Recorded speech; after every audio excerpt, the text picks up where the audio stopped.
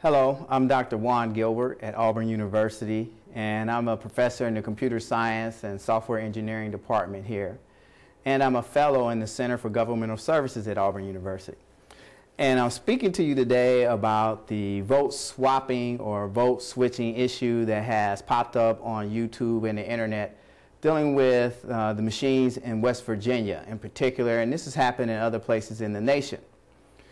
My research lab here, the Human-Centered Computing Lab at Auburn University, has developed an electronic voting system called Prime 3.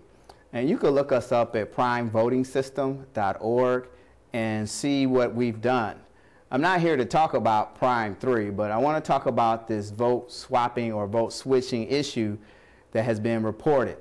As we've seen, there's been allegations of faulty software, fraudulent behavior, and things like that, where individuals have gone in to vote, in particular for Barack Obama, and their vote when they touched the screen was swapped for John McCain. So let me begin by showing you a demo from YouTube of what is happening and what was reported on CNN.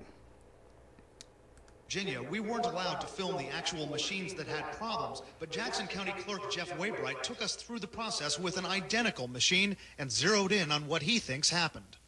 They touched on Barack Obama, or they thought they were touching, but their finger may possibly rolled up. Now, if I roll my finger down, you can see that it looks like my finger is definitely on Barack Obama's box. We asked Waybright about insinuations in...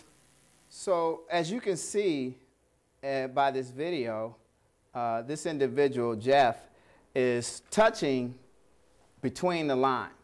So people would ask, why would anyone touch between the line? Well, actually, from the research we've done with our Prime 3 system, we've discovered that individuals tend to touch names, not buttons. If you carefully observe the screen here, here's a button that has a name on it, and the name appears at the top. So these individuals who are experiencing the vote flipping or vote swapping, they're trying to touch an individual's name where the size of their finger is larger than the name and tends to touch above in this borderline and hit the button for John McCain.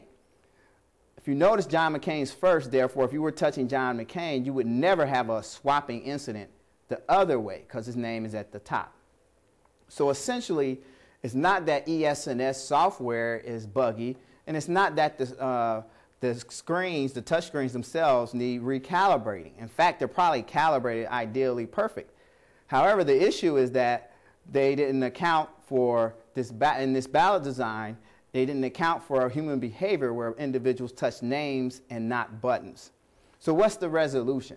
To resolve this problem, you could simply center the name and bring it down here into this space, and that would eliminate this problem. Well, it's a little late for that for the election. So my recommendation for now is that voters lose this space out here on the button. There's a lot of empty space that you could touch here or here and get your candidate selection right without vote swapping.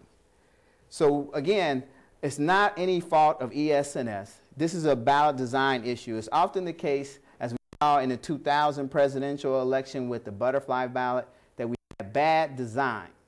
And bad design in ballots can cause these type of errors. Thank you.